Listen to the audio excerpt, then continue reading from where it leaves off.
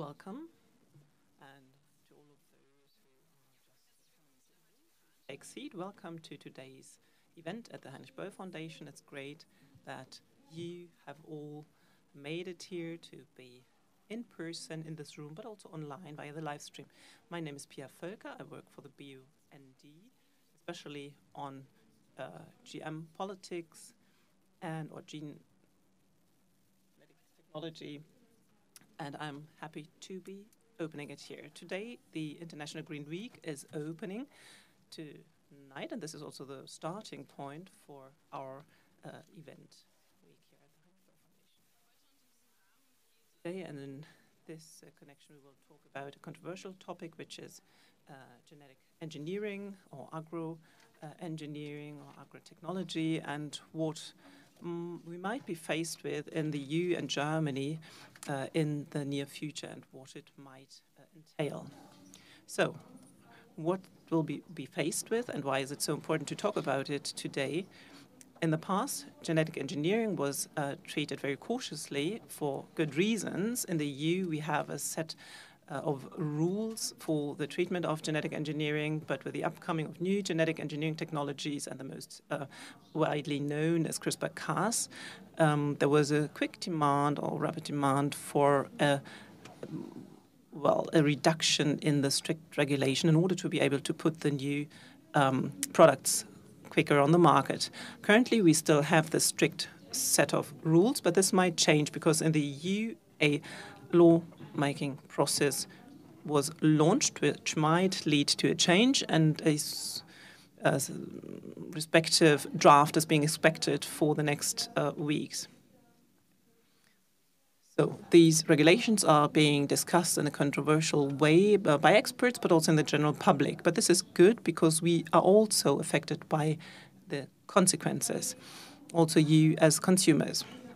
And the question predominantly is, should we uphold the current genetic engineering regulations, and linked to it, do we need genetic engineering to cope with current crises such as climate change or also hunger, or do we need a completely different approach?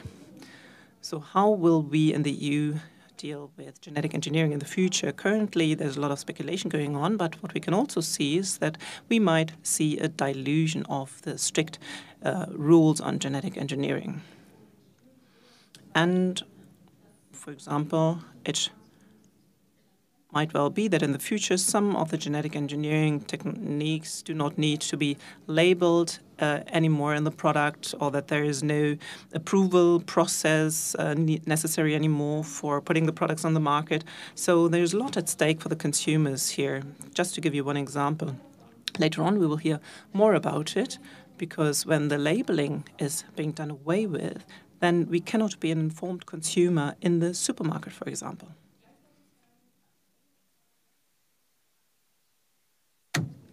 Current surveys show that GM is basically not, or GM crops are not the products that consumers want to buy. This, of course, leads to many questions, and we would like to refer to some of the questions. It's quite clear that we are not able to cover the whole spectrum of the current discussion, and this is why we will focus on certain important aspects. On the one hand, it's the risks for the environment, and my colleague Daniela Wannemacher will present us a study which has just been published. And on the other hand, it is about the question, what would less regulation mean for the agricultural sector, for the farmers, for the consumers? And it will also be about the question whether genetic engineering is without any alternative, as it is usually described. And this is what I would like to talk about with my guests. And now I would like to introduce Daniela Wannemacher and Emmanuel Atamba, of whom we will hear an input today. I will start with Daniela Wannemacher. She is an agricultural scientist, and already several years ago she looked into the topic of genetic engineering, amongst others as a scientific assistant of Harald Ebner in the German Bundestag. Today she's the team leader for land use at the BUND, and she's also the expert on genetic engineering methods. Daniela, you will introduce to us the BUND study on risks of genetic engineering. And before I give the floor to you, I would also like to introduce Emmanuel Atamba. He's the program coordinator for the right to food and agroecology at the Heinrich-Böll Foundation in Nairobi. And he's also a farmer himself. And he will talk to us in a video on his experience with GM crops in Kenya and the kind of questions that have come up with regard to food safety and what is important with regard to food safety.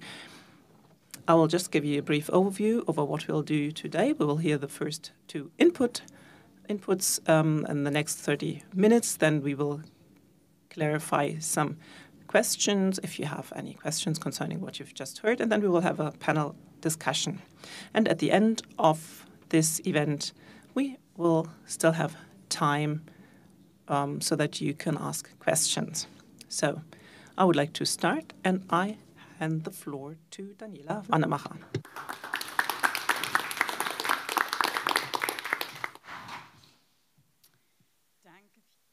Thank you so much, Pia, for your nice introduction to the topic, and pleased myself to be able to carry out this event in the Heinrich-Böll Foundation together with the ABL and the BUND. And as Pia already rightly said, just recently, by the end of last year, we have published a literature review. You can see the title here on the screen. So this would be the ecological risk of the new procedures of genetic engineering that does not only look into the risks and threats, but it depicts a bit more in detail what are the techniques and procedures we're talking about, and what are the pros and cons, and what are the political opinions and statements on that. So I don't know how much you are familiar with the issue. So what is it when we talk about new genetic engineering? What is we are talking about? So you might have heard about a few of those abbreviations: meganuclease, TLN, ODM, and CRISPR. As Pia said already, those are the most common procedures that change the genome and lead to the fact that the DNA is cut into pieces in those previously anticipated areas or zones. And this is what we use different mechanisms or nucleases for. And the cells are then using their repair mechanisms. So what are we causing as a mutation, so to say, an error in the genome? And this then is based on the fact that the repair mechanism that is triggered by the cut DNA is a failure code. So what we work with is basically an error in the genome. So this is what those new methods were based upon, and this is what we work with. So the big difference to the known procedures known until now, the GMOs, is that we have no introduction of external genome parts. We can therefore silence a sequence of the genome, or smaller gene segments can be introduced that do not have to be of a third species. So what are the risks of this techniques? Then the mechanism I was just about to explain, or just explained, the rupture or the cut of the DNA and the repair mechanism that is then triggered while we try to repair this segment. So we are prone to different errors. So there can be errors when the segments are newly introduced. And it can happen that whenever we silence or mute parts of the genome, that we still might have a protein expression, and that the gene is not knocked out totally. And this might have consequences on the metabolism of the plant as a whole. And then technologies of the introduction of nucleases can be used, and this then can lead to errors in the genome into unintended traits, and then in general, those are the effects. We name them on-target and off-target effects. So those are unanticipated and undesired effects on the genome. So whenever I have the mutation that I was looking for, that I wanted to obtain, this of course has to be multiplied in a cell culture, and using those cell cultures and the reproduction can cause further failures or errors. And what you can see here, bold letters, are the risks that are new when we talk about new genetic engineering, and risks that are additional risks, or those are risks that might have been present in the older technologies but might be or might have more weight. So let's look into the ecological risks. There are risks that are well known from the older techniques of the GMOs, but can occur with those new procedures. Those might be direct effects through intended new traits, or because of those on and off target effects. So what are we talking about? Previously, we knew that we had maize and cotton that contain Bt toxins, or can produce those toxins themselves against pest infestation. But this does not only affect the pest that it is directed to, but it might as well have an effect on other insects, on other pests. And those are those bullet points that we put forward when we talk about genetic engineering, that we might have those indirect effects. So what goes along with the use of genetic engineering, with agriculture, with our different yield and crop systems, or cultivation systems. And the big example is, because we use it quite a lot, those are those crops that are resistant to herbicides. And if we were to look back at the last decades of cultivating those resistant crops, we know that those goes along with a higher intake of pesticides, and those resistances that can occur because when I have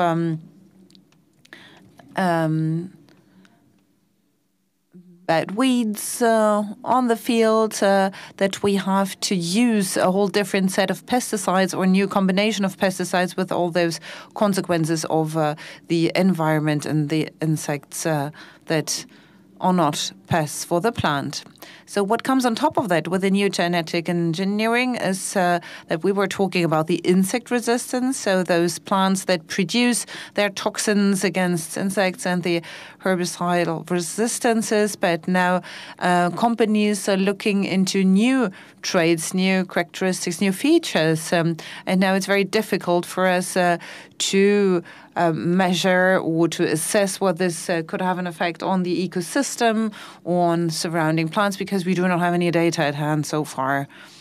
And another big field we are talking about when making use of those new technologies is the use of genetic engineering and the spreading of GMOs in wild populations. So this is a totally new quality, because right now we were focusing more on the limited use within our agricultural crops, but now we see that there are plans to use genetic engineering in the form of gene drive, to use them in mosquito populations that might extinguish themselves in order to get control of malaria, for example, malaria outbreaks.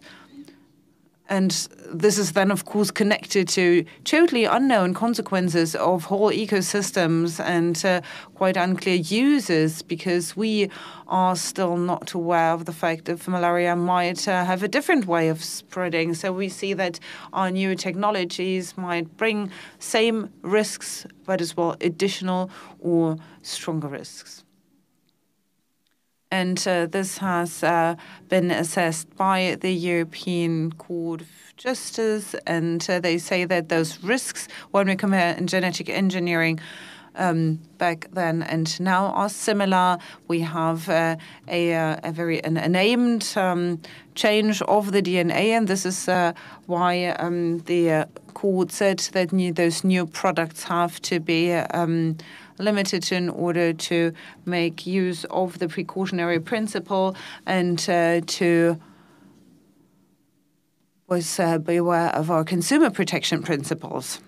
So those are the claims of the BUND. The most important call or claim is, after having reviewed the literature, that is something that we bring together in our study. It becomes quite clear that CRISPR, genetic engineering, and other technologies have to be subject to the same laws and regulations. We still need to be aware of the precautionary principle. We need the necessary risk assessment. We need the approval and traceability of the products and labeling in order to have the right to choose when it comes to consumer choice, and as well when we think about our agricultural producers. This is something we will look into in just a second. The publication I just presented briefly can be downloaded on our website of the BUND. And should you have any questions, please get in touch with me, myself, Daniela Wannemacher, or my colleague Pierre Völker. We are looking forward to your questions or comments. And now I would like to hand over again. Well, thank you so much for introducing the topic and for presenting the study just briefly, and the explanations on the use of all the new genetic engineering. Of course, we have a lot of pending and open issues and data that is missing in order to get a clear picture. I would like to give you 5 minutes for follow-up questions after these presentations. And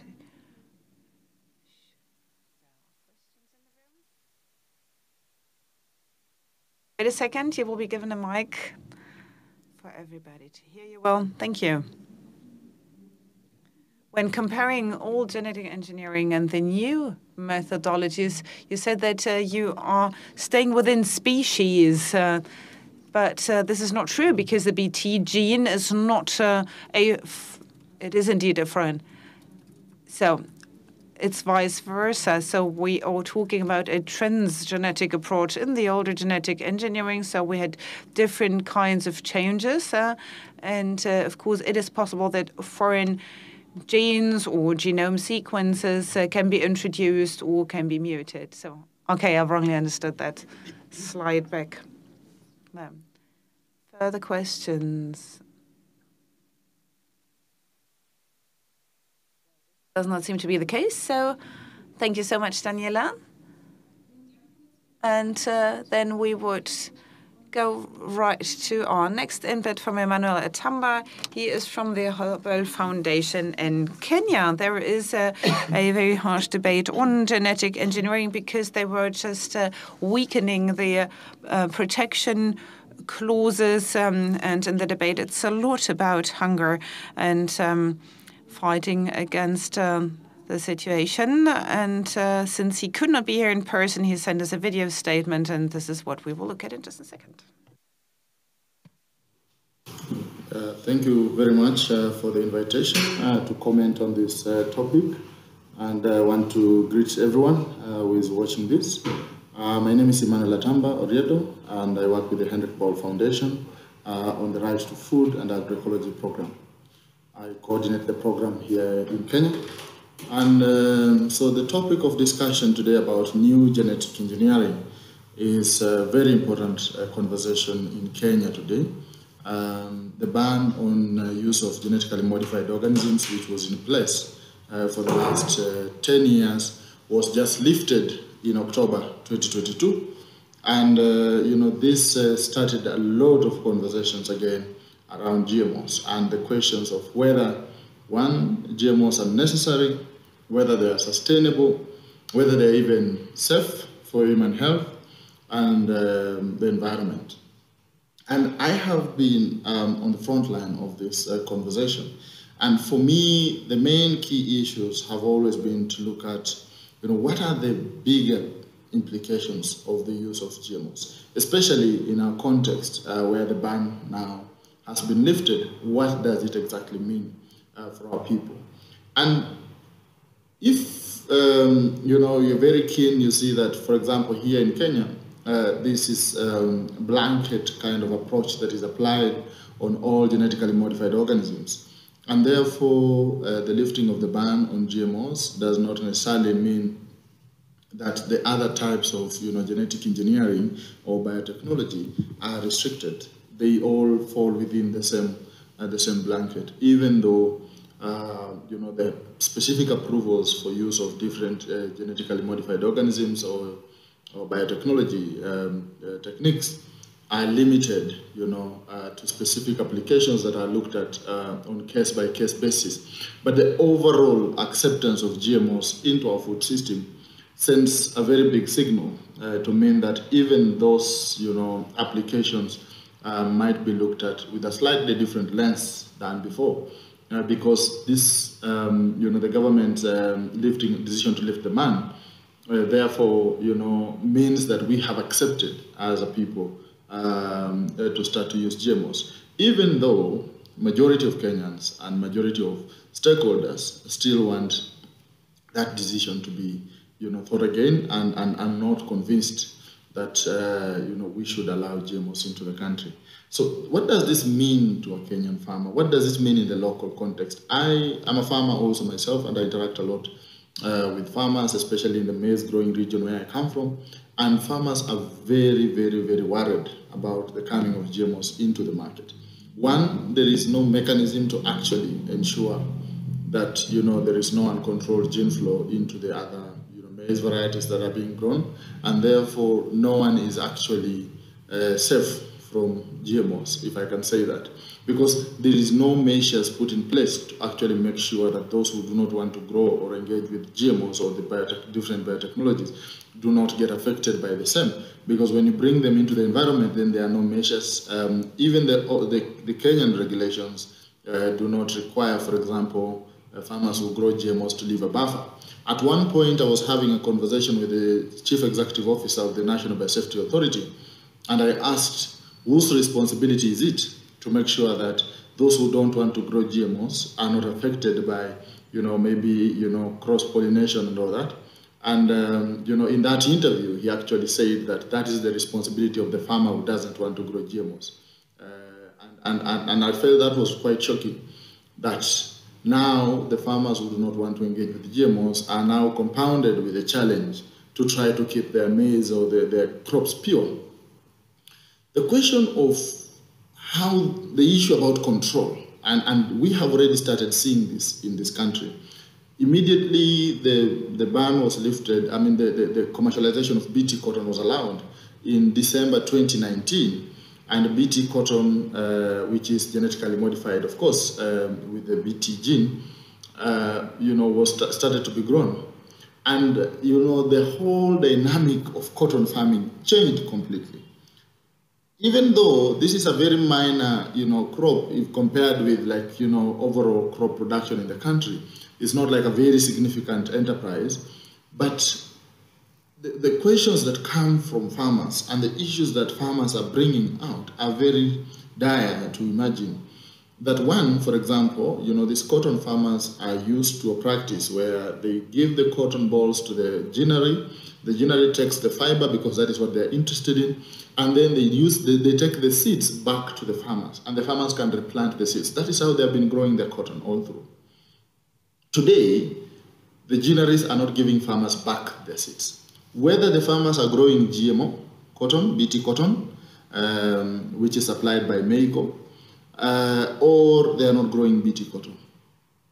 So the ginneries are not giving the farmers seeds because in the context of GMOs, you are not allowed to replant the seeds. So therefore they are holding the seeds at the ginneries, and the farmers have to buy again their seeds. This is one thing that is really worrying, because when the seeds went back to the farmers, they would repurpose them into cottonseed oil, they would repurpose them into cottonseed cake, and the seeds were definitely owned by the farmers, not by the ginnery. The ginnery was supposed to take the fiber out of the balls and then leave the seeds back to be sent back to the farmers so that the farmers can use them either to replant or to repurpose as animal feeds or cottonseed oil, which is also edible. This is something that, you know, you can already see the issues that we have about GMOs in this country. are really about the questions of control. The socioeconomics of GMOs do not align completely with our context. Our context, you're talking about, farmers who have varying incomes, and sometimes, based on whatever resources they need and whatever situations they are in, sometimes farmers do not have the money to go and buy the seeds. They want to reuse the seeds they planted before or they kept before. And this kind of system does not allow them to do that. When you introduce GMOs into the context, into the Kenyan context, for example, the context where 80% of our food is produced by small-scale farmers, and therefore, even the issues about protecting and ensuring that there is no, cross-pollination, which of course leads to uncontrolled gene flow, do not have, a place in this country in the context that we are operating in. Therefore, the controls that applies and that are supposed to apply to the people who are growing, GMO cotton, have now to be applied to everyone because there are no controls. And the regulations, one of the regulations, for example, in the regulation, in the registration regulations, requires that whether you are growing GMOs or you are not growing GMOs, you have to test your produce and it has to be certified by the National Biosafety Authority. So if they bring in BT maize, for example, into this country, if I want to sell my maize as free from GMO or GMO-free maize, then I still have to go to the National Biosafety Authority. The maize has to be tested, and then they have to allow me to use the label that this maize is GMO-free. You can see how expensive that is, and that is costing around $300 to do that. $300 per sample to test and confirm that the maize is GMO-free. The same applies to those who want to grow the GMO maize, because it's not just about GMO maize, it's also about approved. What kind of GMOs have been approved? Are you growing the approved ones, or are you growing a different kind of GMO? And therefore, these layers of bureaucracy that are being brought, are going to really make, farming and food trade in Kenya a very tough, difficult job. And this is where, we worried as food systems experts, because when you look at what that does, leave alone the conversations we have been having about whether GMOs is safe or not, and at this point I would, jokingly say that that is not even the bigger conversation. The bigger conversation is, what does this do to the livelihoods of the people? What does this do to the ability of consumers to access safe, adequate food? What does this do to consumer choice? Our institutions do not have the capacity to monitor and make sure that everyone has a choice to choose between GMO foods and non-GMO foods. We do not have that.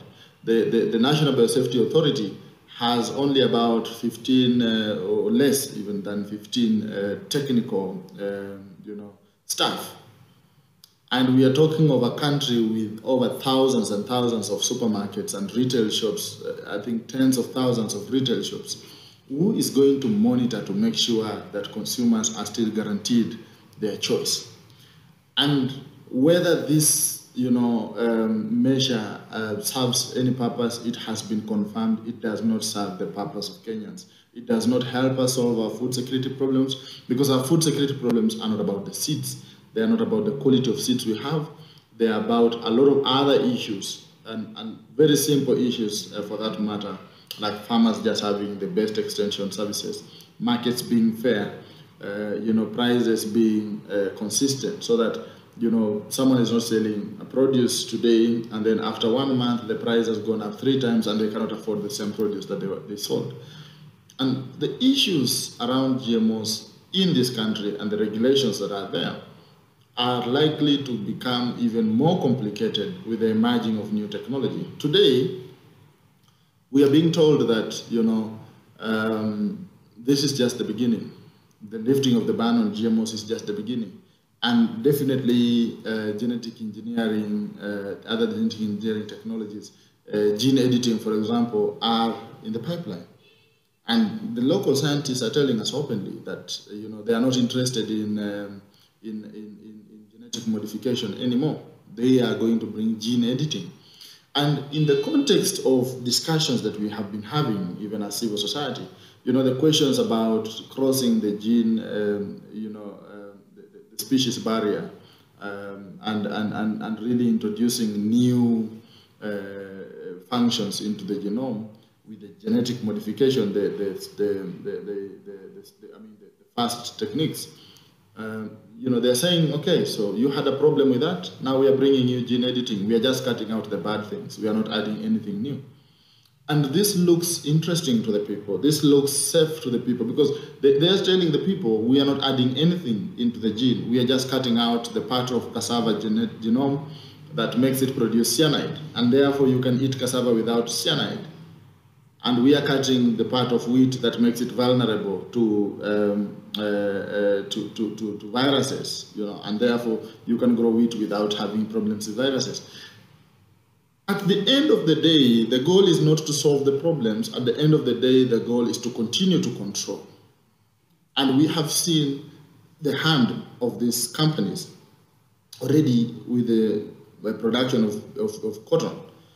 The end game is to control. And that I think that is where we need to continue to raise the profile. It does not matter how many other technologies come. The question about whether those technologies are safer than the previous technologies does not arise. The question of whether those technologies are less controversial or not, I think the real intention is still the same. And the intention is to control.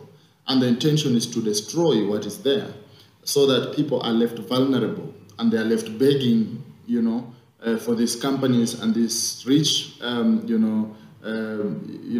individuals who are controlling these companies, who control the decisions, who control the research, to continue to look important and to continue to look in charge. And this is something that we have to continue to raise the profile about. And therefore, for me, I feel that even, as, these other discussions are happening about CRISPR-Cas, about gene editing, which the way it is described, it might look like a better option than what was there before. But I think that is not the discussion that I think for me, from a human rights perspective, from a sustainability perspective, I want to be engaged in. I want to be asking the question, is it necessary? I want to be asking the question, is it worth the risk? I want to be asking the question, does it help the person who has problems accessing food? Does it help the farmers who are fighting to get out of poverty? Does it help the farmers who are fighting with the effects of climate change? Does it help to reduce malnutrition? Or it actually adds to the problems? And in truth, if you analyze it in a bigger picture, it actually adds to the problems. And therefore, I think we have to continue to look into this conversation with that really sharp focus on what is the end game.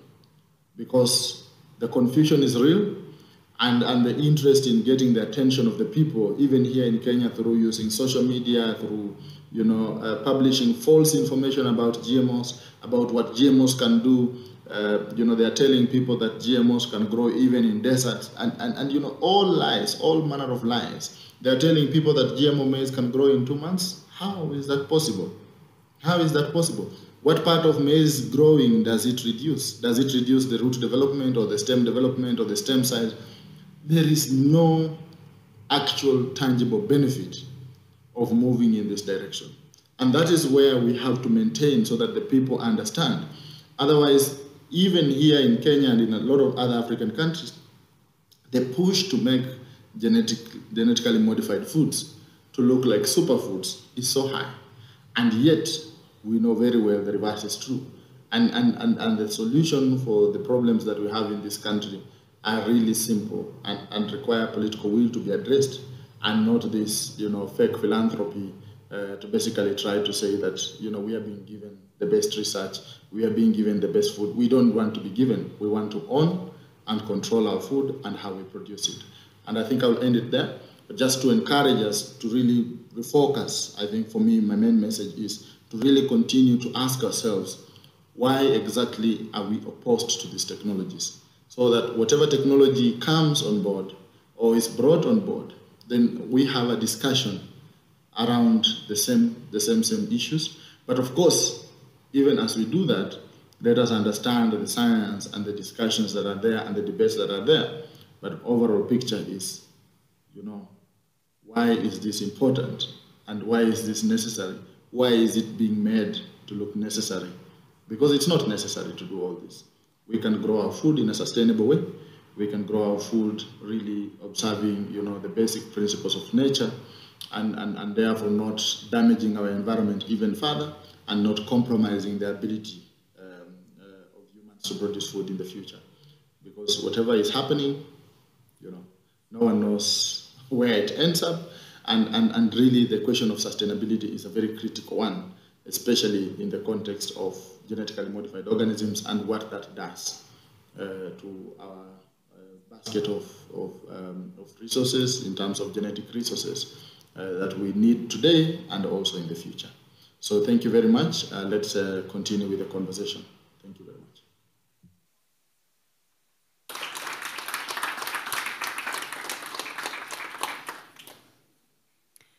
Ja, vielen Dank, Daniela und Emanuel. Thank you so much to Daniela and Emmanuel for your inputs on the risks and the report from Kenya. And I would now like to ask my speakers to the panel, and I would like to start out with Bärbel Endres.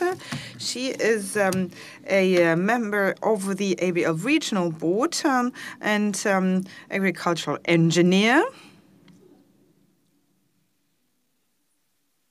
So, for many years, you're a member of the ABL, the Association for Rural Peasantship, Working Group on Peasant Agriculture, and you have been dealing with the issue of genetic engineering for many, many years, and you have your own organic farm, so you're a farmer and bring your own perspective here to the panel. So thank you very much for coming.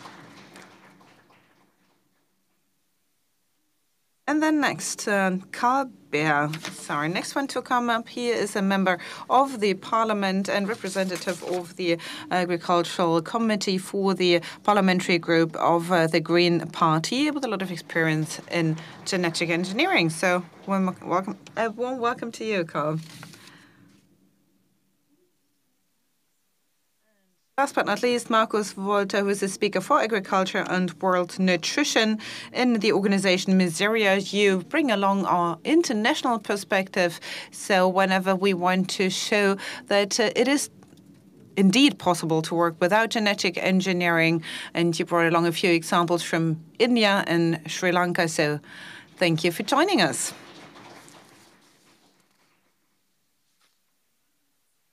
Manuel already referred to it. So when we talk about genetic engineering, of course, we have to ask a question about the bigger picture and the bigger context. So I would like to address the first question to you, Karl. If you could just grab the microphone and please feel free to take something to drink. So a current inquiry shows that we have a big majority that is against lowering the limits or the restraints on genetic engineering. So what is the impulse coming from to lifting the ban on genetic engineering, and what parts of the agriculture would benefit from that?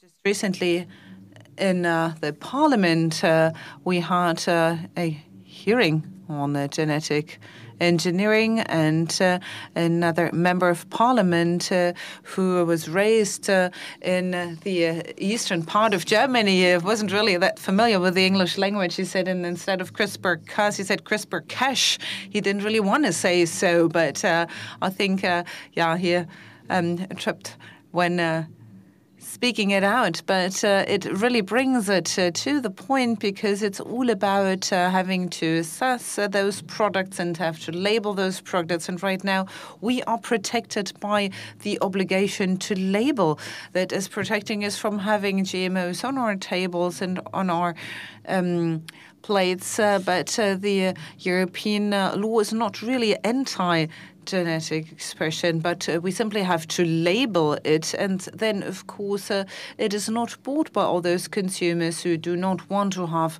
GMOs in their food. And this protects, or protection might not be the right word, but it avoids that those companies can make money out of it. And this is what it's all about. So what kind of agriculture would benefit from it? If we're looking a bit closer at the debate, then genetic engineering is used as an argument why we don't really have to change a lot in agriculture, but we do have to change very much in agriculture. We have too many animal-based products. We have a huge problem with biodiversity, with climatic change. Agriculture has to adjust to that and has to be adapted to that. But if we look at it, change is always quite cumbersome. Can we not simply change the genome of our cultural crops and of our animals, and by doing that, simply solve our problems? Then we have all of a sudden found an easy way to do all that and to bring about this change. So yesterday we were talking about those agricultural issues, the Green Week that is taking place right now in Berlin, and the only time that climate change has been named, then this was in order to find the right argument for genetic engineering. So if I want to do something to change agriculture, genetic engineering is the right thing. And we want to profoundly change agriculture. So who would benefit from it? It would benefit those people who want to stick to the status quo, but this will not really be of use for us. Thank you so much. I would like to come back to the issue of patents. We will stay with you, Carl. Excuse me. Yes, you can keep the mic in your hand. So what consequence would have a further patenting of our seeds for the peasants and for the agriculture? Because whenever we use more GMOs or genetic engineering, we need more patents. So what would this mean in practice? So I would like to take a step back from the seed companies, because when we observe those new genetic methods, it's not only about plant health, it's as well all about animals. So patents is not something that we can find in the crops, but as well in animals. And last year, a company from the States tried to find a way to patent cattle that does not have any horns. So they try to do or to simulate something that is already present in nature. So this cattle that does not develop any horns, and then they have try to find a way to do that technically speaking, and then this is a technological procedure. They wanted to patent this procedure, and they had all the different cattle species, and independently if markers of the genome can be found in the cattle, that this then applies as well to those non-manipulated cattle. And this is a huge problem, because those hornless cattle have been described since the times of the ancient Rome. And now, if I look at those people working with cattle, then selling those bred animals does not or makes up part of their income. So apart from those dairy products and the meat, the selling of those cattle is part of the income of those farmers. So, and this is where they try to step in. When we have this small US company that is working closely with the company that takes on the delivery of sperm, then they are working hand in hand in order to have this new technology patented, in order for them to claim that they produce something that is a natural trait or natural feature. So what happens when seeds are increasingly patented? This is something that we see right now, that even for small and medium-sized enterprises, it is a huge challenge to find out what am I allowed to do even. So, and who do I have to pay my loyalty, my licenses to, and my royalties to.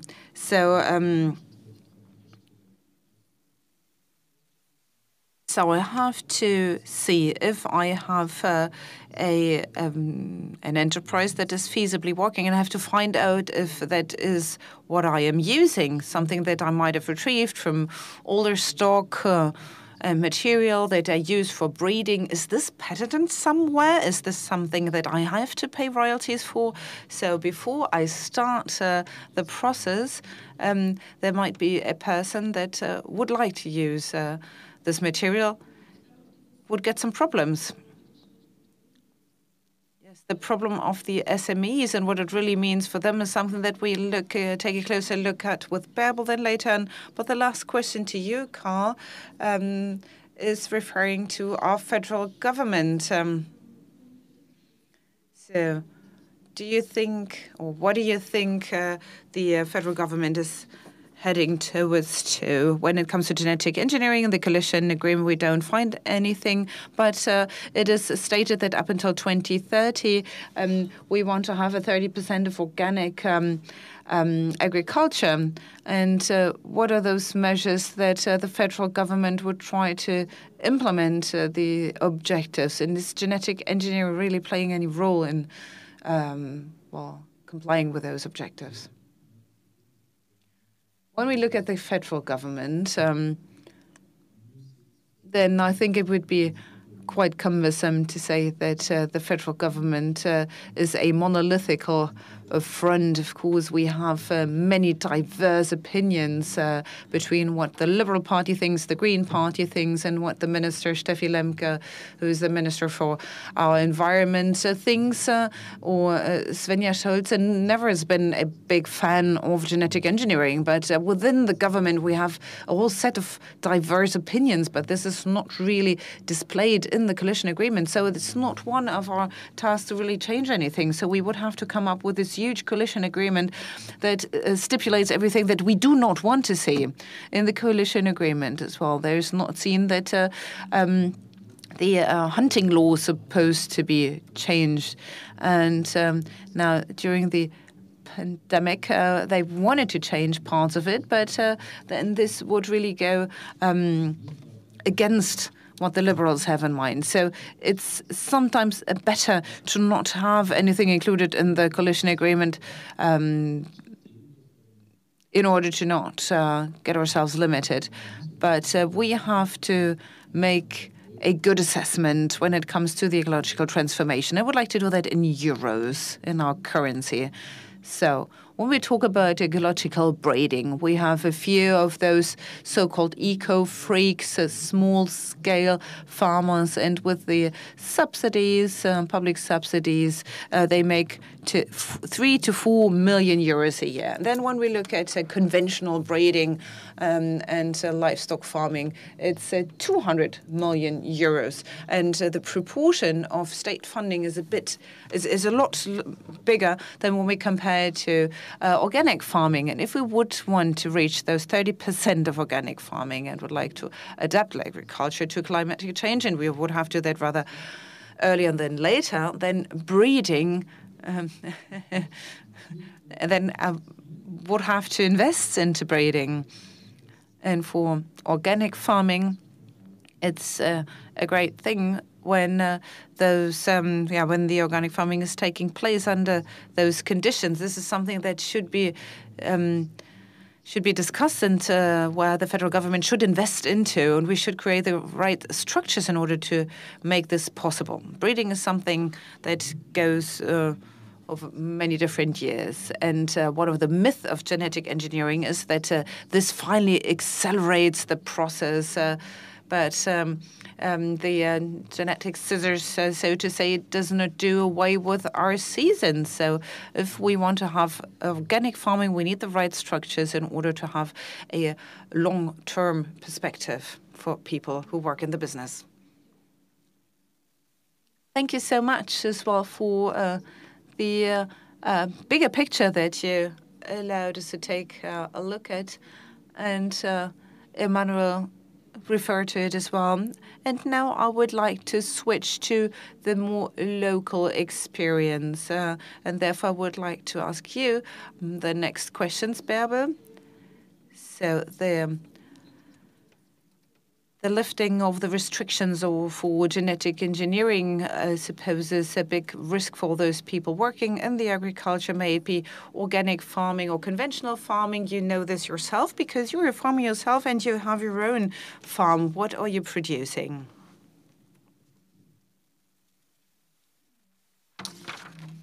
Yes, that's true. I'm a farmer myself, and we have eggs and laying hens. We have the solidarian agriculture. We have Christmas trees. So we are quite diverse in what we produce. So you told me that you've been politically active for the last 30 years, and as well as a member of the ABL, the Working Group on Peasant Agriculture. In the last year, you have set up a letter to your colleagues, and I have brought it along, so you have the possibility to read this letter outside of this lecture hall. And in this letter, it is stated, so if we do not raise our voices now with genetic engineering, we will lose our jobs, our farmers. And how did this letter come about? Yes, this letter was drafted because, as I told you, I was a part of the debate of genetic engineering for quite some time, and for 1.5 years I have intensively observed what is going on. I've been part of many online events. I've read many articles on the topic, and I've seen that we have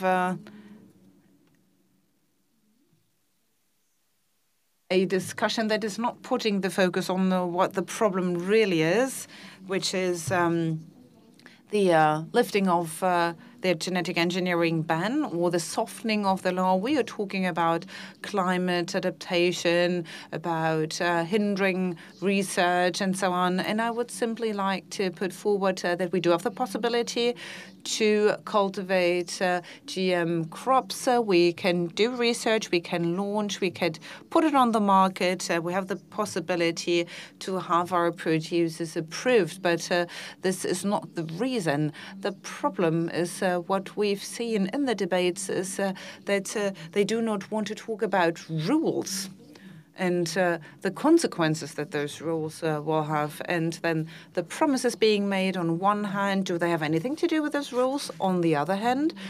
So this is something that is quite appalling, because whenever I am part of those online discussions and I have made those follow-up questions of how about this coexistence, then they were simply trying to do away with it and said, okay, so this is one of those hot topics, and they simply do not want to talk about it.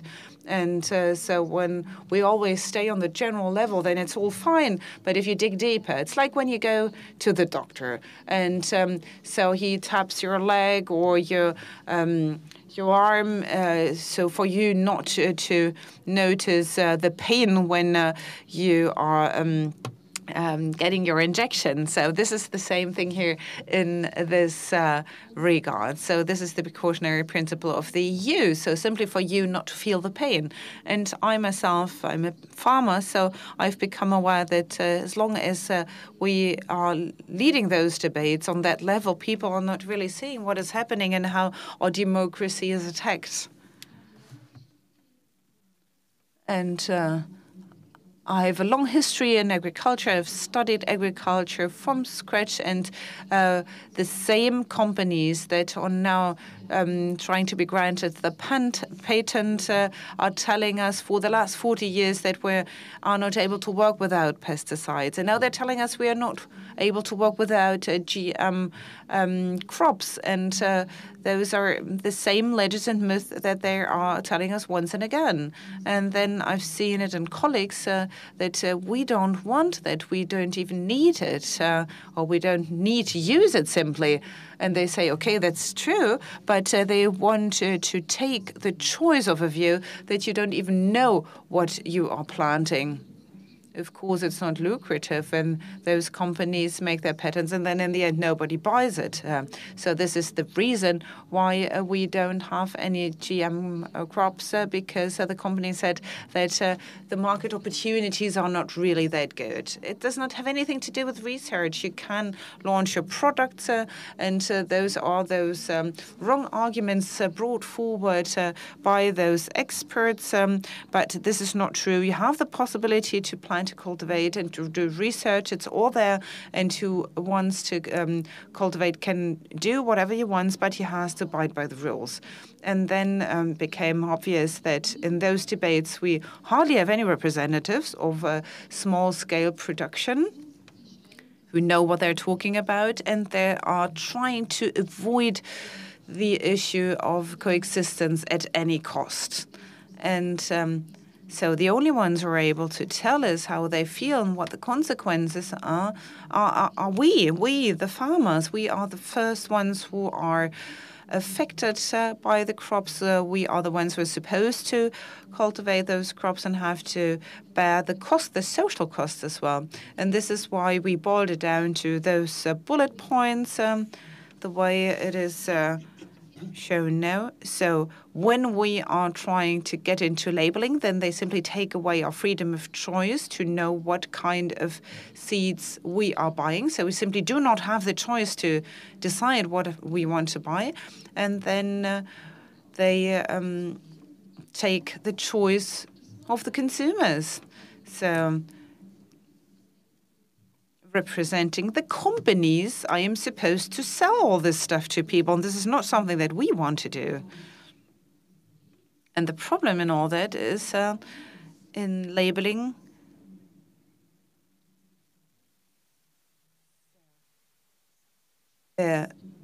So thinking about labeling the seeds, but not the final product. So this means for us that this is a battle that we're about to lose. And the smaller the structures are in the agriculture, the faster they are wiped off the ground. So if we are to deregulate, so if we are lifting the obligation to label and the evidence procedures or the detection methods, and this is clearly against biodiversity, and the smaller farmers or the smaller production sites will not be able to go along with it, and then the genetic engineering will have as a consequences that small-scale peasants will not be able to work anymore. So let's look at what market is left there. So the organic farming is affected. 80% of our colleagues producing dairy products don't want to cultivate or don't want to work with GMOs. And in Europe, we only have Spain and Portugal making use of genetic engineering because we don't have any consumers. European consumers do not want to have any GM food on their tables, and this is the market they want to break up, and this is why they try to attack labeling. So there's no rationale about it. Ja, vielen Dank. Thank you very much. Letter, because I was wondering when I read the letter, what was the reaction amongst the farmers? I mean, you sent it around. What was the feedback that you got? What's the mood like? Well,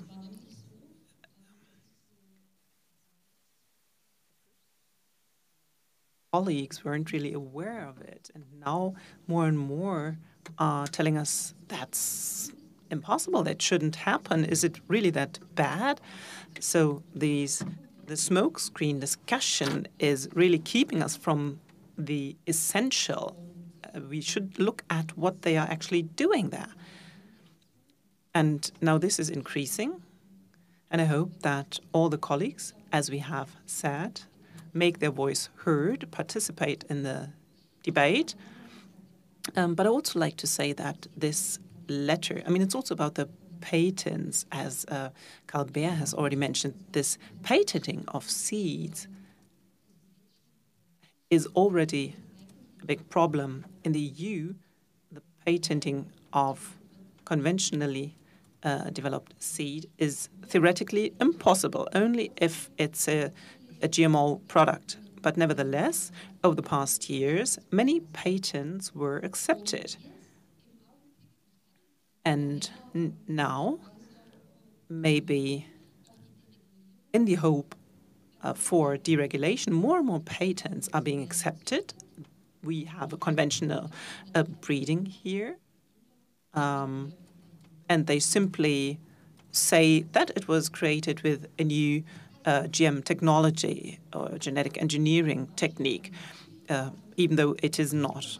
So this means that the breeders who would like to use these seeds are allowed to use them for research purposes. But when they put it on the market, then immediately the corporation will approach them. And this led to a situation in which many colleagues said, we are not trying to breed this trait or that trait because there's a patent on it. So it limits our future ability to breed seeds, because we have to leave it to the major corporations due to the patents. And when it comes to risk assessment, it's always been the case. Also with the pesticides, they said, well, it's no problem at all. Glyphosate, DDT, not a problem at all. That's what they always said. And we, the farmers, are actually the lab rats. So if I do not want to have this stuff on my fields, but eventually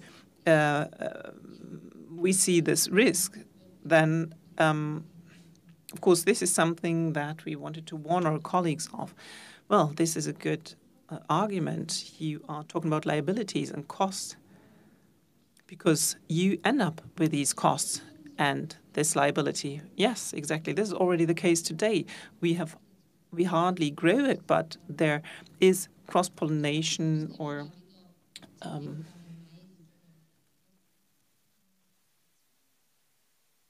contamination, because we have a zero tolerance. So it happens with maize or other crops. And if you detect a contamination, then it needs to be destroyed. And then the question eventually is, who's going to pay for it? Who's going to cover the costs? Usually it's the general public, as with the medical drug scandals, for example. The large corporations are managing to get around it, and so the general public has to pay it. And so and this is what Manuel has already explained, we permanently have to test our products on our own account. And if we find something, then we have to try to find out who's liable for it. But through test cultivations or other things, we end up with contaminations, and this has an impact on many of us. But it's not that bad as in other regions. So it's still limited to a certain extent. Thank you very much for your practical insights, your practical view. It already shows us how consequential a deregulation would be for all of us. And thank you for describing it in so much detail. I think you can now well imagine the situation. Markus, I would like to approach you with the next questions. Well, Svenja Schulz, our development minister, a few days ago said that there is no GM plants in the world that effectively fight hunger or can be used to fight hunger. So I would like to briefly look back with you. In many countries of the world, GM crops are being cultivated. So what's the role of the GM crops when it comes to fighting hunger or food security?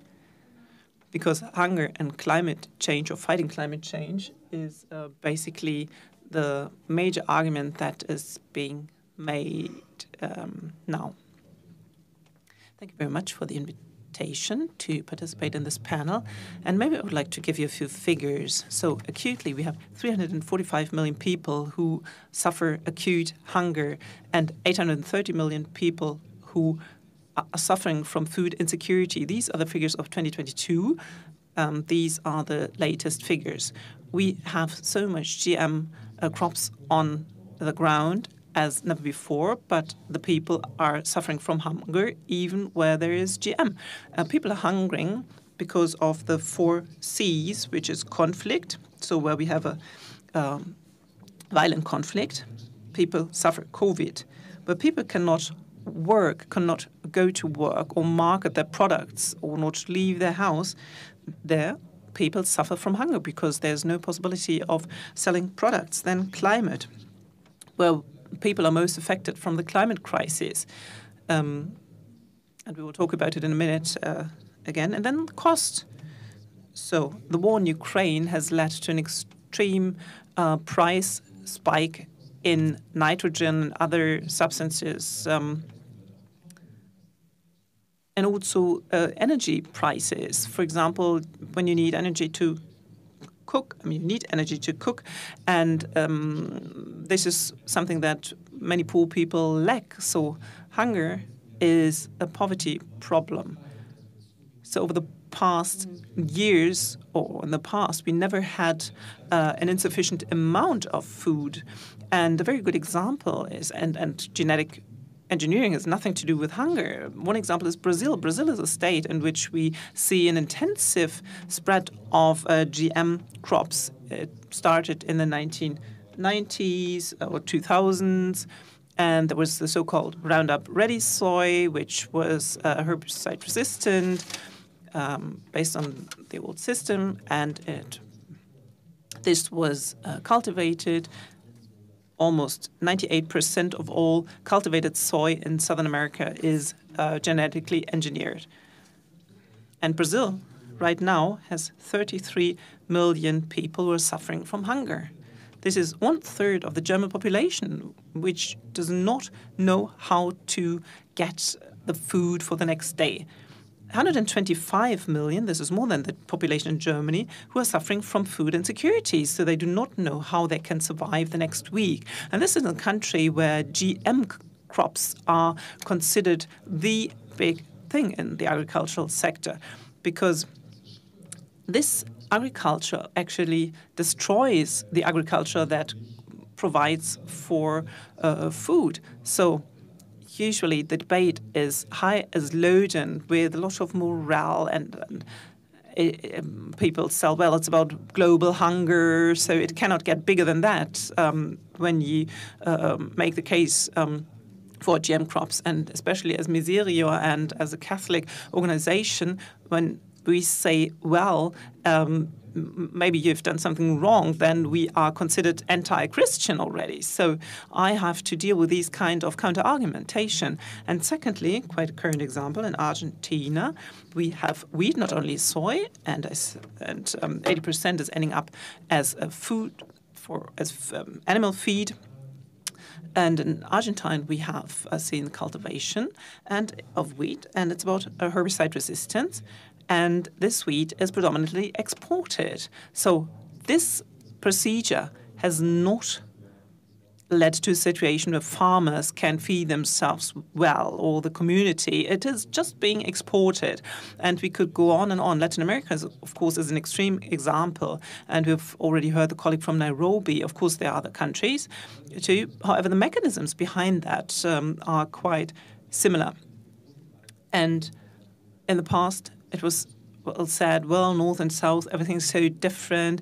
But what we see is a homogenization of the problems, because the solutions that are being proposed in the agricultural sectors are very similar, and where they lead to monocultures and dependencies. And we are actually within a dependency crisis. We are not in a hunger crisis. We are producing sufficiently for everyone, but we are in a dependency crisis from natural gas, nitrogen, pesticides of an agriculture that has went into one direction, which was actually focusing on monocultures, and this leads to problems. And of course, genetic engineering will not get us out of it. Well, you talked about Brazil and Argentina. I would like to talk about India for a moment. In our briefing this morning, you said that you were there during a project, and India is, apart from China, one of the most populated countries in the world. The population is even growing further. So there's a high pressure in India to provide food for the whole population. And you were there in the projects. So why is it worth it to look at India in the current discussion when it comes to food security, and especially when it comes to genetic engineering? Well, it's worthwhile looking at India. I was there in December and November for weeks. I was traveling around in India and Sri Lanka. And this April, India will have more inhabitants than China next April. So 1.4 billion people. And they managed to do it. And I would like to come back to Brazil for a second. Brazil did not want it for political reasons, that everyone is able to self-sustain with good food. The old president did not want to. I mean, there was a lack of political will. I mean, he used hunger as a political weapon. And Lula, once again, and I said this is also connected to the political will, to reduce the hunger. And in India, they managed to do it through countless programs, which are quite effective. I was quite impressed that the state manages to provide everyone who wants to with a relatively sufficient level of food supplies. So in this crazy country, there's almost no hunger, which is quite impressive. However, they are afraid. They are afraid that this climate crisis, which affects all the countries of the global south, no matter where I am, in Asia, Africa, South America. So the first thing that the farmers tell me there is that the climate crisis has reached them. So they don't understand why we are still discussing it, because they are already suffering under the climate crisis. So the 4 Cs are the reason why we do not have sufficient food supplies in certain areas. So India is a good example, and they also grow cotton, which also led to a certain degree of dependency. And the GM companies, they managed to get the approval for mustard seeds. However, this does not seem to be spectacular, but mustard oil is like sunflower oil with us or other oils. So they produce a lot of mustard seed oil, and there's been an approval for GM mustard seeds. And the strategy behind is similar to the strategy in Germany. So the corporation tried to select one species, one crop, and when they are successful, then this has opened the door. So this is basically the strategy behind it. The argument usually is, well, we can increase the crop yield and fight climate change, which is really bullshit, because the species that they've used as a comparison is completely, you cannot compare it with it. There are also hybrids with a good yield, 3.5 to 4 tons per hectare. This is good yield. However, this reference variety has achieved much less, and they refer to it, and they say we have changed it genetically modified it, and now we have a higher yield. So this is simply a strategy that we have to see. We have to understand how the argumentation is, and it's quite clear that we've now opened up a door. And so in India, we will also see, what we've seen throughout the world, that dependencies will grow, and also the input of means will increase, like pesticides, etc. Thank you very much. You always took up your microphone. Do you want to reply to that? Well, mustard is a crossbreeder, or cruise sheaf rose, which is highly problematic in terms of crossbreeding. And when the yield is low, I'm not sure how the patent rights are there, but this will quickly lead to cross cultivation, cross-pollination, and you know how small it is, how small the mustard seeds are. They can be transmitted by animals or just lying around. So mustard seeds is highly problematic in the genetical engineering segment. So I can only think that this is a deliberate contamination strategy by the GM corporations. Thank you very much. We have 15 minutes left, I guess. And Marcus, thank you very much, first of all, for your examples and also the overall picture. And I would like to briefly give you the opportunity to react to the other panelists. And then I would also like to open up for questions from the audience. So do you have any questions? Then please raise your hand. Or first of all, would you like to comment on previous statements of the other panelists or follow up on something, complement some statements? Just a technical remark which has not been mentioned also in terms of the climate. I mean, usually it's being said, well, apart from the conflicts, one major issue in terms of hunger is the climate, and that we need heat-tolerant, water-tolerant, drought-resistant plants. But in terms of these traits, it's not only in one genome. So Daniela has already mentioned the technical aspects of it. So it's a highly complex system. So it's not like the color of your eyes. So when it comes to heat-resistant plants, this is not existent in just one genome. So CRISPR-Cas cannot do it. I mean, we cannot look into the future whether it will be possible to insert these traits in the next 15 years. However, we have not yet fully understood the genome, not at all, quite the contrary. So we cannot have such a target like heat resistance and that we create this in a plant. So everything that is being conducted research on, this applies to India, Brazil, and other countries with soy, wheat, mustard. It's about pesticide resistances in order to keep up certain production systems. And it's not really about tackling the problems that we see in the agricultural sector, which are there and which could also be addressed with ecological breeding or organic breeding. So no question. However, this technology is simply the wrong path.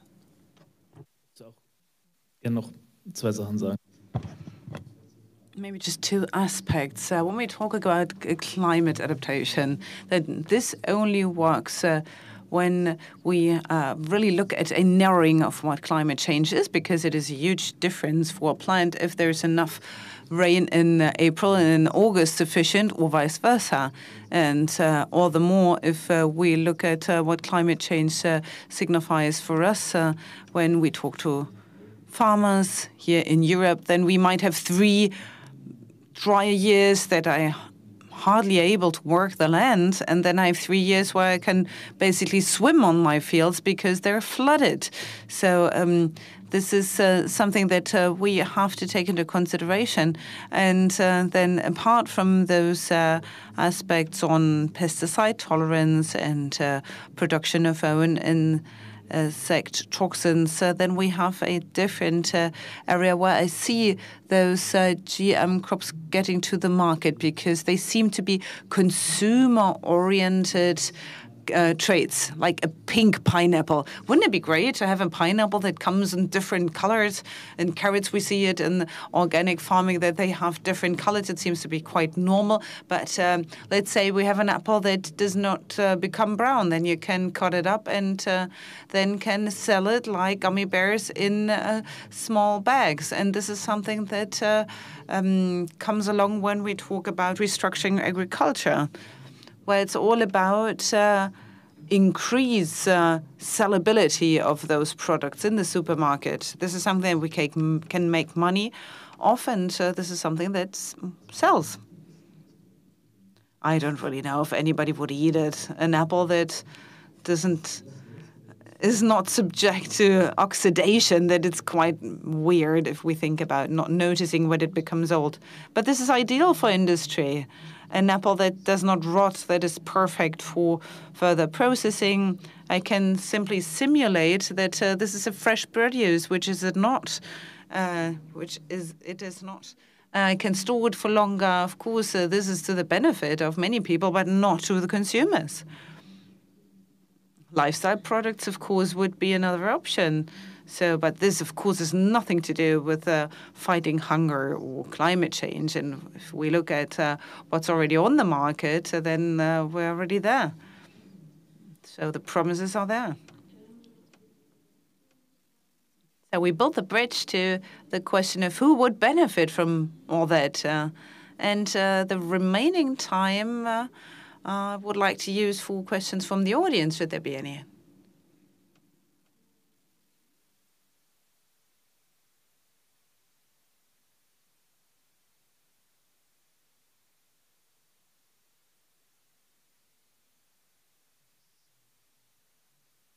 This is just a comment. Harald Müller is my name. I'm a historian, but already a pensioner. And I would like to refer to Prometheus and the fire. The fire is an enormous advantage and progress for the whole of humanity. It enables us to live in a climate where we would not be able to live in. So we create our own microclimate, because otherwise we would have to go back to where we came from, to the African continent. But on the other hand, it is a huge destruction potential that we have created in arms like the atomic bomb, in the residues of nuclear power plants. And so the responsibility that we have to take on making use of this potential, and the same mechanism applies to new technological developments. So on one hand, we have the pandemic we're still stuck in. We only have overcome this pandemic with new developments in research and science. But on the other hand, the pandemic itself shows what can happen when things go wrong. So this is a horrendous weapon that can put the existence of the whole of humanity in question. So I'm not a favor of very strict controls in the whole sphere. So thank you so much for comparing. I've lost sight of who raised his or her hand. I think here's the next question. Hampel. My name is Nick Hampel. I'm rather negative when I think about our possibilities, when I look at how the agricultural lobbyists work and how they're active in our mainstream media. On our newsreel, Tagesschau.de, we have seen in a publishment of those critics of genetic engineering that have been placed close to those in favor of conspiracy theories. And I really do have a hard time seeing of where we can step in and how those mainstream media can really be of use. I do not want to attack our mainstream media because this is something that usually people do. I don't want to have anything to do with it.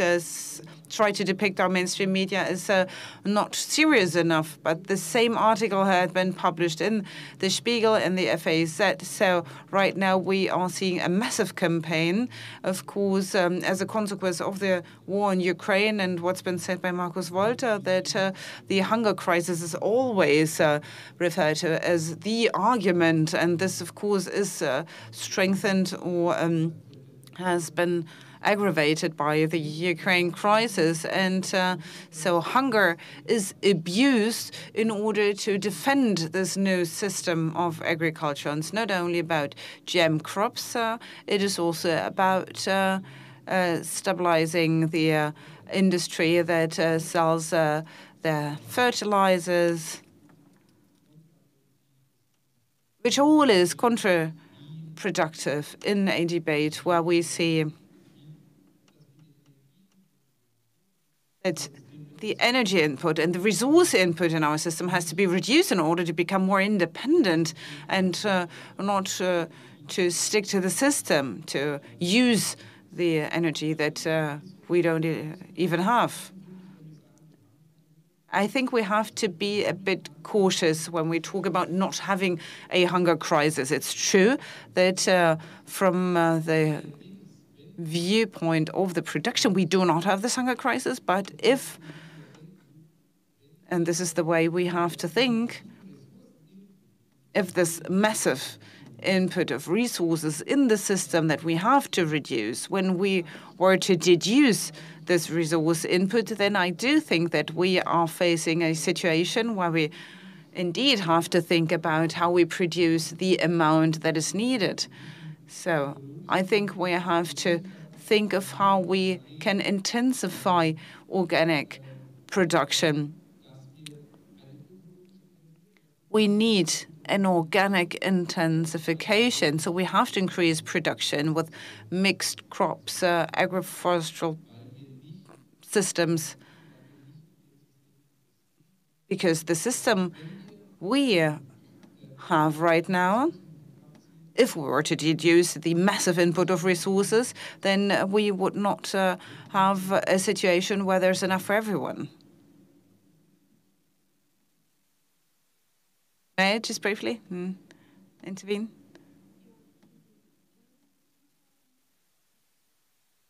So we might just hear this last person out and then Michael Kühler. Last autumn, there was a hearing in the EU Parliament, and the argument of provability was put forward. So it would not be able to be proven if we are to change or modify those organisms. It would not be able. We would not be able to detect. So when this new gene is introduced, would simply disappear. So we would not have any possibility of detection. Okay, so we collected those two questions. I would like to make a short cut, if that's fine with you, because we are close to running over time if we don't stop here. And Bärbel, you've already grabbed the mic. Would you like to start out? Yes, thank you. So we have a final round. Nick Hampe said that we have to be cautious when it comes to hunger crisis. So 60% of our fields go into feed, into animal feed. And I think this is something that we might have to change, and the use of the consumption of animal protein has to be reduced in the whole Western and Northern world. And by doing that, we would have achieved, already quite a lot. So cereals have not to go to our tanks, but to the plate, and less animal protein and less waste. And what you said, so that many media have this quite uncritical stance. And when I look at what Ms. Nusslein-Vollhardt is saying,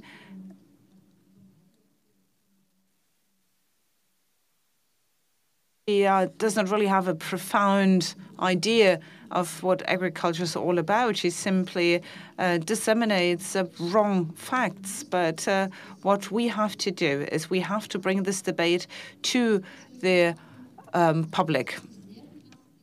Because right now we have this discussion that is not really perceived by the public. We only have this smokescreen discussion. And Jennifer Duckner was talking about involvement in evolution.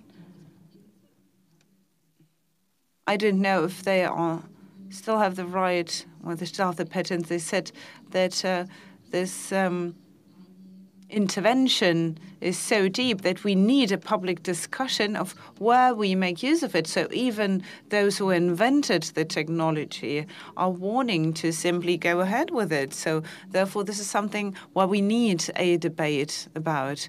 And when it comes to detection, I might be able to say something, but maybe the others might step in here. Try to be brief when it comes to detection and Prometheus, so I might want to bring those two together. I was a bit surprised by having him brought us. So we have a nice technology with CRISPR-Cas. If we look at it closely, there is a lot of technological progress in it. But the same thing we do in medicine in order to build new proteins that have certain features or to do away with certain side effects, that there is a huge potential in it. And the risks that we have looked at for agriculture do not come from making use of the technology, but from the social environment of the agriculture. And from the fact that we're not looking at laboratories, but we're looking at whole ecosystems. So while we have a different way of looking at error margins. Where I lack understanding is that exactly those who have confidence in solving all those problems with our technological solutions, but that we don't have any technological development to be able to detect this change in the genome. Is something that I fully lack understanding for. And we had another event where people were totally in favor of GM crops, and somebody from the Helmholtz Institute said, wouldn't it be able to sequence quite easily? Yeah, we can do that, and the detection method should be possible in quite soon. And this is something that can help us in conventional breeding, that we are quite confident that detection will be possible. And one of those few plants around the market, a detection method will be developed. And we asked people who developed it how much this cost, and they told us, so it is a 5-digit number. So this is a very bad argument that detection will not be possible. So this is a debate that we've led back in 2018. So world hunger or world nutrition, I would like to say that the government does some good things. Svenja Schulte and Özdemir do promote it, and Steffi Lemke said that rapeseed oil and cereals are used in fuels. This is something that we want to stop. So this would give us millions of hectares of quite good arable land that we would win over when not using these resources anymore in fuels. And the discussion on genetic engineering could not be led 20 years ago if we wouldn't have had the media that are independent of advertising customers, or a Murdoch or a Bertelsmann-owned company, but those media that we are paying with our monthly income. So this pops up in many discussions. So why do we have this strong an environmental movement? Why are so many people against TTIP? Because we have this public broadcasting service that are independent of market-related payments. And so I would be quite cautious when I talk about our public broadcasting service. And I think this debate has to be led on a different level. Because when I see people sitting around that are politically active, then the next time you have the possibility to have a date with Ophelia Nick from the agricultural minister, or to print out the letter and to drop it in the different post boxes, then please take the letter and not the minister's state. Marcus. Thank you so much that I was given the possibility to talk about this issue that is quite an important one and that's finally reached the media. And I can only say from my perspective, from my experience, I see that we have possibilities, we have the opportunities with the need and the willingness to feed people. This is all possible without genetic engineering. I'm quite confident that this will be possible in the future, so I'm not really that worried. We simply have to take it up. And, of course, the human right for food is harmed or is damaged, and this is something that we have to keep on fighting for. So thank you so much for this final round. I'm shut off already. So what we want to take home is that we might have to think about what kind of agriculture we want to see and we need, and that this debate on new genetic engineering will entail new discussion or needs new and more debates, more public debates. And with that, we have already come to the end. Thank you so much for your input, for the discussion, and a nice evening to all of you.